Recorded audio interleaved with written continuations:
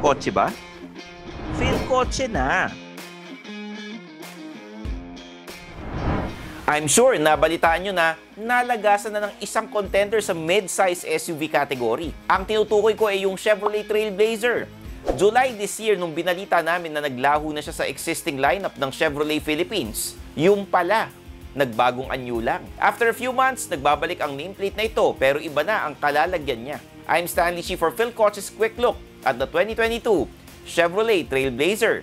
Bago tayong marangkada, like nyo muna itong video namin and subscribe to our YouTube channel. Tapos, click nyo lang itong bell icon sa baba para mauna kayo sa aming latest videos. At para lagi kayong updated sa full specs, latest pricing at news tungkol sa 2022 Chevrolet Trailblazer, puntahan nyo lang ang aming Philkotse Car Guide.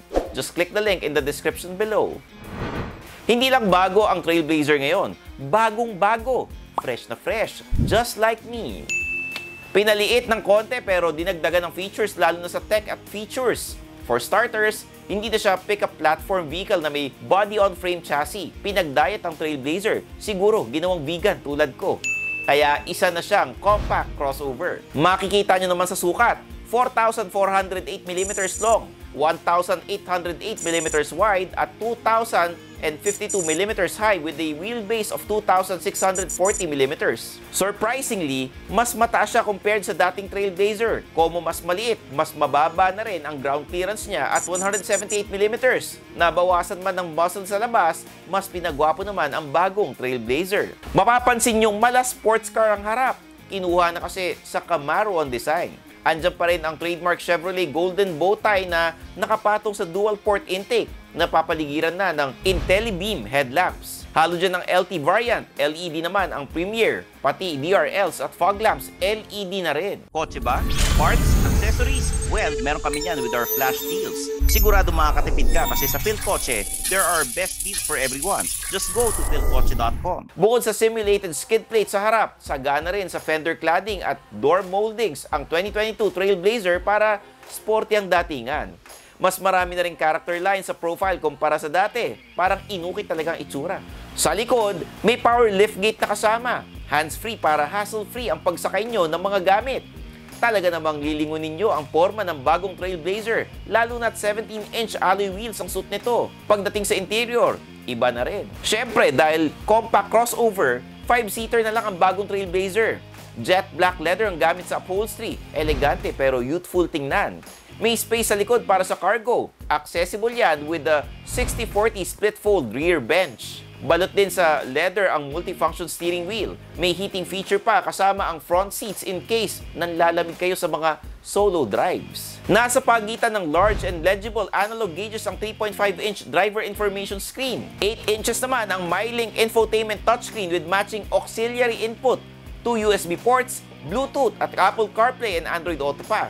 Kung pinaliit yung bagong Trailblazer, safe pa rin ba yan? Ay, oo naman.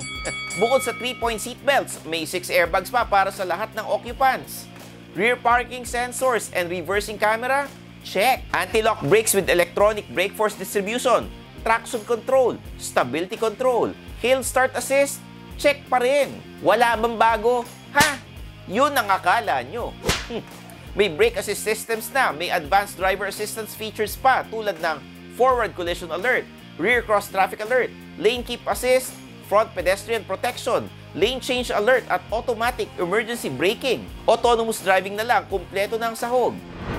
Ano ba ang nagpapatakbo sa bagong Trailblazer? Just like the previous model, turbocharged pa rin pero hindi na diesel ha. Gasoline na ang power plant, isang 1.3 liter na 3-cylinder engine rated at 155 horsepower and 236 Nm of torque. Matalinong makina nito. Paano ba naman? May start-stop technology para sa extended idling tulad ng heavy traffic conditions. Fuel efficient na, bawas emissions pa. May active grille shutter system din na nagsasara kapag mabilis ang takbo sa highway para enhance ang aerodynamics. At para mas lalong tipid, CVT ang transmission, dinadala ang engine output sa front wheels. Magkano naman ang 2022 Chevrolet Trailblazer? Well, 1,488,888 pesos para sa LT variant, habang 1,621,888 pesos naman ang Premier. Package na dyan ang 5-year warranty at 24/7 Chevrolet Roadside Assistance Program. So that wraps up Philkotse's quick look at the 2022 Chevrolet Trailblazer from midsize SUV to compact crossover. I'm your host Stanley Chi, ang inyong senpai ng turbuhan na nagpapaalala sa lahat, isasagad ko para biyaheng langit. Kita-kits ulit tayo sa next video dito lang sa Philkotse. Bye-bye! Thanks for watching! For the latest news, reviews, and anything you want to know about cars and car ownership, visit philkotse.com.